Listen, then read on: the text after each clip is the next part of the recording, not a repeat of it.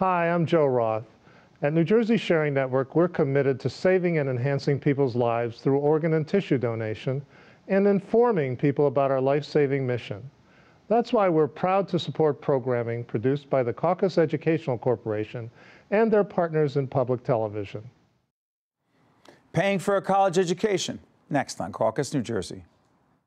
Funding for this edition of Caucus, New Jersey has been provided by University Hospital, Newark, New Jersey, Wells Fargo, the New Jersey Education Association, PSE&G, committed to improving New Jersey's economy and strengthening its communities, MD Advantage Insurance Company of New Jersey, Verizon Communications, and by Adler Aphasia Center, helping stroke and brain injury survivors recover their speech.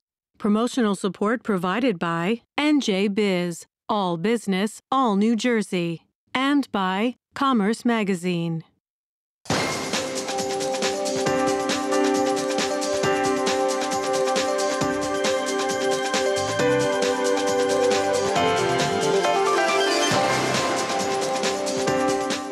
Welcome to Caucus, New Jersey. I'm Steve Adubato. You know, paying for higher education has become one of the most challenging tasks facing students and, of course, parents in our country. Here to discuss how families can plan to save for college, we have our good friend Nancy Blotner. They're all good friends, but Nancy Blotner is the president of Caldwell University.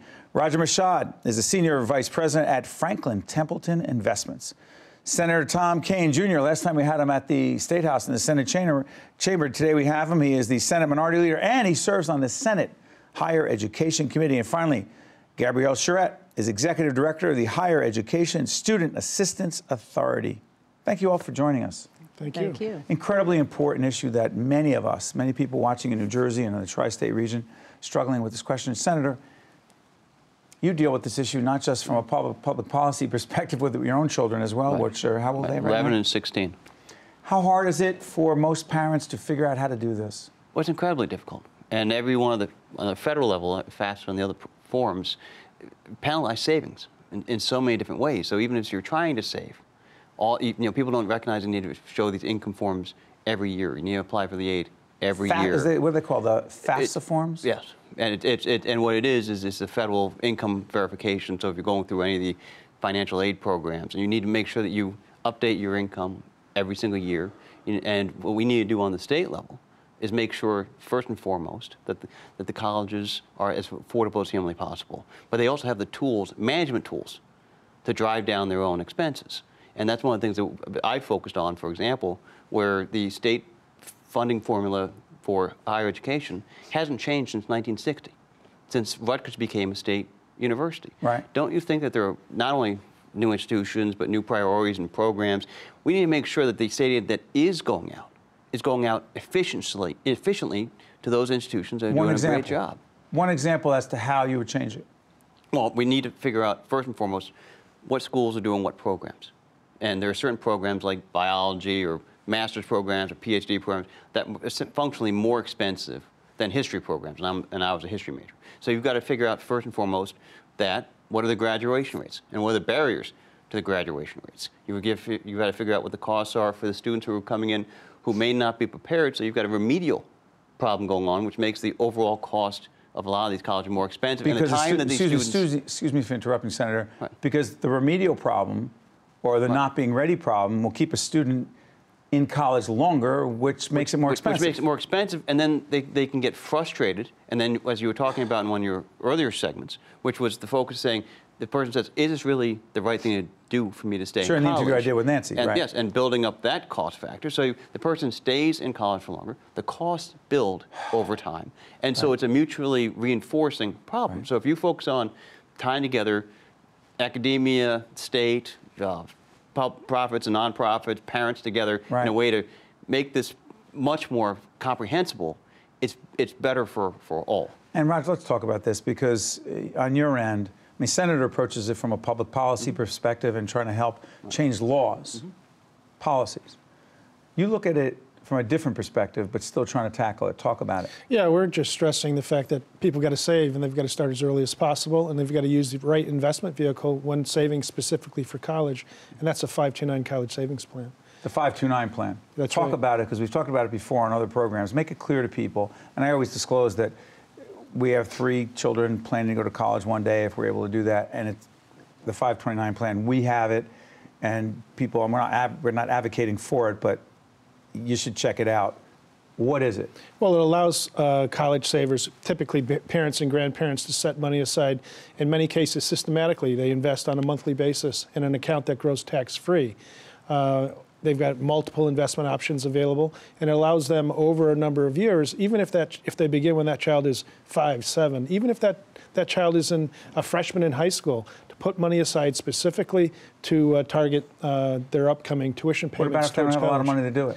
It doesn't matter. Every dollar that they're putting away and saving is a dollar that they will not have to borrow come time when student loans may be the only solution to get those children in college. How much difference do you think it makes? I think it makes a huge difference, and I would just add that you can open an account with as little as $25, so you don't have on to the have 529 plan. Yes, and I think that's the biggest misconception is people think that they have to have a huge chunk of money to get started. They don't. By the way, make it clear what the authority's role is before I go to Dr. Blattner. What is your role? We are the you a state of New state Jersey. agency? We are a state agency. We're an independent state authority, and we administer all the state aid programs, as well as the 529 and the New Jersey College Loans to Assist State Students program. So we administer our savings program, our need-based aid program, such as Tuition Aid Grant and J-STARS, and our College Loans to Assist State Students program. By the way, Jackie, our senior producer. Jackie, which websites are we putting up so people can get more information? Great. We'll have everything on our website. Go on our website, and we'll make all the linkages here. Doctor, let me ask you this. Senator King was talking about graduation rates. Mm-hmm. Can we talk about the connection between graduation rates and state aid to colleges? Now, you're an independent university. We okay? are. But then there are state public schools. They get more? There's a formula, right? There is a formula, and actually the students who attend the independent institutions receive more of the tuition aid grants than the corollaries who go to the publics. And that's to acknowledge the fact that we receive less direct subsidy from the state. It tries to balance it out. Yes. So, for example, until a few years ago, Caldwell received directly as an institution $800,000 plus toward our operating budget. And that was cut beginning in 2010. And for 3 years, there was no direct subsidy. So just last year, and we hope in the coming year, $41,000. So you can see that the amount that we lost was substantial, and that was the year that I came here. So I'm very well aware of the impact and what we had to do to make all of that work out. So I think that, you know, we have a graduation rate of 62%. That's over 6 years. That's Clarify that. Student comes in. Yes, and within 6 years, 62% of those students graduate, and it's 6 years because it's always 150% of the time to degree. That's the way it's looked at in the state and federally, and we feel very good about that. And we need to be aware that as institutions report that, it takes into account only first-time, full-time freshmen. So, for example, if a student transfers into my institution and graduates, that student doesn't count for me or the institution from which he or she transferred. Well, what do they count as? They just don't. And so... But they graduated. They did, but there's no system that really counts them. And so, for example, our president, the President of the United States, who began at one institution and transferred into another institution, is a statistic that doesn't count toward graduation rates. And no one, by any means, would say that he has not been successful with his college education, regardless of your party affiliation. Sure. So that's one of the flaws. That's one of the flaws that we have. We also need to think about the fact that sometimes there are life circumstances that require students to take longer to graduate. And I know that there's a tremendous push toward efficiency, 3-year degrees, 5-year combined bachelor's and master's degrees. And we at Caldwell, like many of the other institutions in the state, offer those, and they're appropriate. But there are students for whom that is completely inappropriate. You already alluded to some of those. Students who come needing remedial preparation, for example. Students who are working multiple jobs because they are the heads of families. They're responsible for siblings or for parents. They're going to take longer to get their education. But I can tell you on commencement day, they are no less deserving, and they are as excited as anyone else, even if it took them longer than 6 years. But how is that tied to affordability? How is that tied to the issue of the economics that the senator talked about?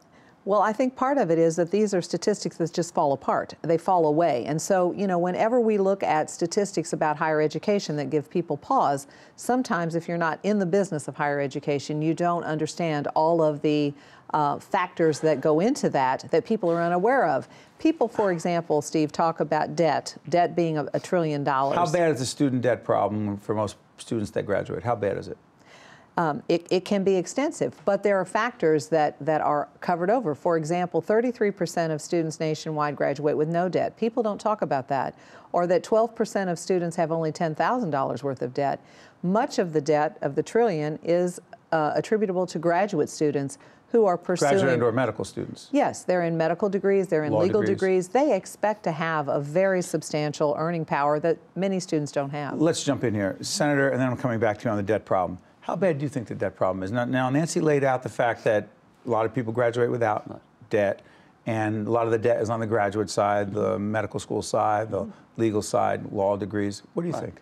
Well, I think, number one, the issue is the amount of debt you have coming out of school sometimes determines what type of job you're looking for. The prospect of when you're applying for financial aid, that the threat of long-term debt may say, maybe this higher education option is not for me. And so people make life choices based on information that may or may not be accurate. And so making sure that individuals know coming out of high school or transferring between institutions what the potential rates of interest are, what the types of programs that exist are. And the legislature passed a law last year or the year before to do that, to put it out into all these financial aid offices and in the high schools, so people would have a better understanding what the cost is. Because it's not only what the real cost is, it's what the perceived cost is. And when you're going into certain majors, what the upon graduation, you may have, what type of job do you want? So I think what we have to do as a legislature, for example, is for those areas where we have some control, it's the funding formula. It should be updated from 1960 or so, when Rutgers became the state university. But we should also make sure that the board members for those individuals that are nominated by the governor and confirmed by the state senate to go to some of the state institutions are the best qualified board members. Are they not now? It depends, I think, on who the individuals are. And I think we, the state senate, have the responsibility, and the colleges and others have a responsibility, to make sure that you get the best, brightest people who are going to look into all the spending practices, so you can make sure that these colleges spend money efficiently. How does that relate directly back to the issue of affordability? Because if you can drive down some of that cost, the growth of the cost of college education, which has increased dramatically over the course of the last several years. Senator, let me ask you this, Roger, as you're listening to the senator. You know, again, public policy decisions have to be made. In an interview I did with Dr. Blattner, she talked about the fact that in a lot of states, it's taking a massive infusion of public state money, taxpayer dollars, to accomplish a lot of good things. I don't know if I see that. It's not my place to... But we did that with the higher education bond issue. Where individuals, because what you have to have is you need to make sure the institutions have the best science labs, the best classrooms, all those things that they did not invest in for 30 years. That was for brick and mortar, respectfully. And that's great, and it was important. Right. We're talking about now for student assistance. Those are two different things. Of course. And all I'm asking is this. Let's assume for a second there's not going to be a massive infusion in the near future of public money going directly to students for student aid to increase affordability. Let's assume that.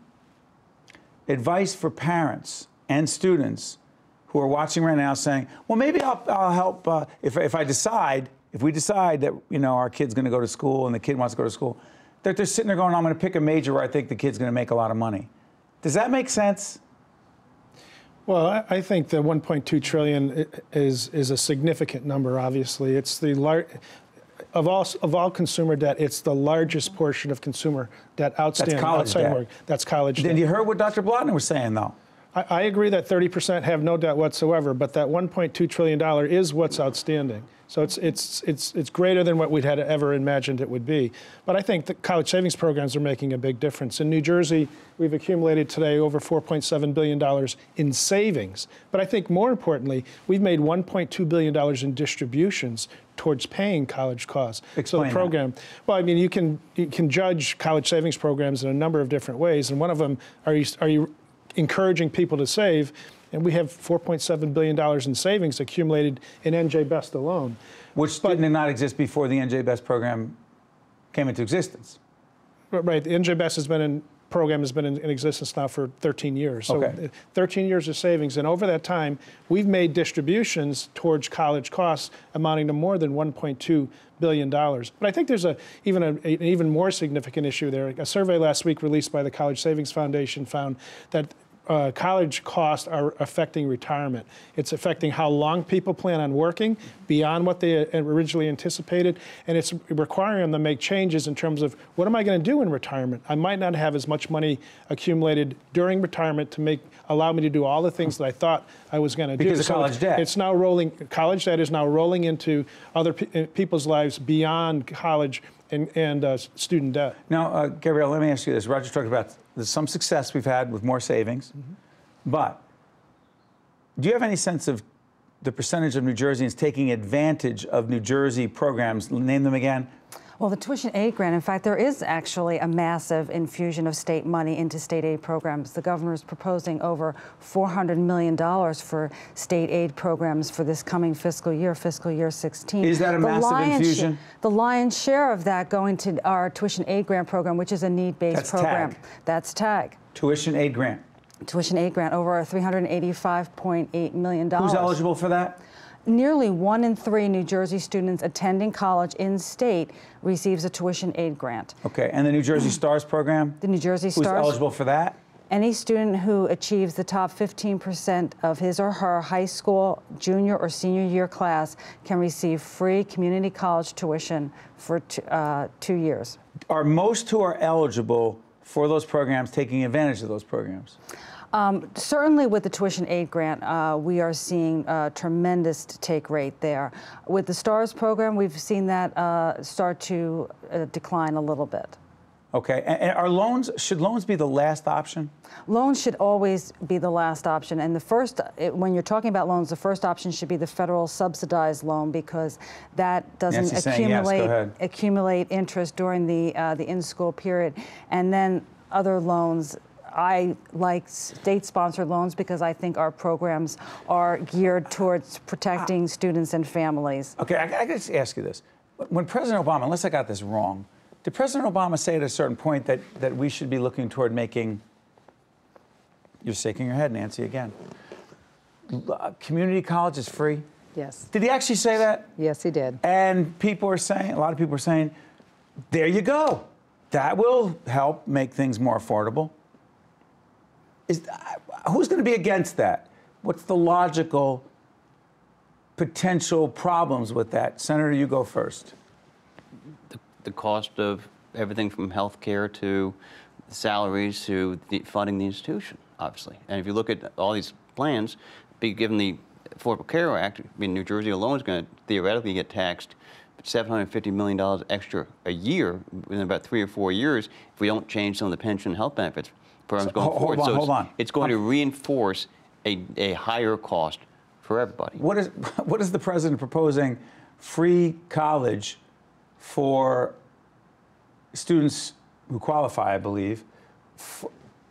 Free college for going to community college. What does that have to do with the ACA, the Affordable Care Act, and pension and health benefits? What does that have to do with that? Because that's all built into the cost. I mean, all those costs accrue and add to what the cost of going to college is at any level. And so what you have to make sure for these administrators is they are able to negotiate with the people who work for these institutions that are 80% or more of the cost, that you try to bring down the overall cost of those managerial costs. Is that real, Nancy? Those costs? How real? Those costs are very real, and something that really drive our budgets. And so it goes back to something I said earlier when we were discussing this, and that is that, you know, so much of our budgets are fixed. And so people have the impression that if you're the president of a private institution, a faith-based institution, that we're really dealing with... Yours. Yes, Caldwell, as an example, but not the only, that we're very affluent. We have a small endowment. A bunch of rich kids go there, you say? We have a few that come from affluent families, but 40% of our students are from the most challenging of socioeconomic environments. We have a very diverse population. We have hundreds of students who qualify for TAG and for Pell, and we're very proud of that because it's part of our mission as a Catholic Dominican institution. We want to serve that clientele, and we have a very small margin for error. You know, one of the things, going back to the earlier conversation, that we've done is we've partnered with an entity called SALT. It's not an acronym, but it's an entity that Caldwell pays to provide a financial literacy curriculum to our students. And so they really have an opportunity to determine if they're going to borrow, and from whatever source they're going to borrow, what is that going to look like when they begin to pay back? How much are they going to pay back? Right. How much of that is in principal? How much of it is in interest? Over how long of a period of time? And we find that students and their families are making much better decisions, and there's a much lower default among our cohort because they're much better informed from a financial literacy perspective going into the taking of the loan. Stay on that. Isn't it fair to say that part of financial literacy is planning for college education?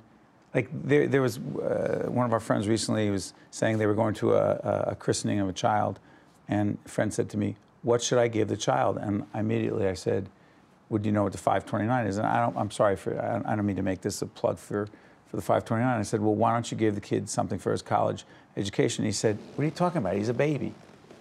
I said, "Well, are the parents able to just write a check so the kid can go wherever the kid wants to go?"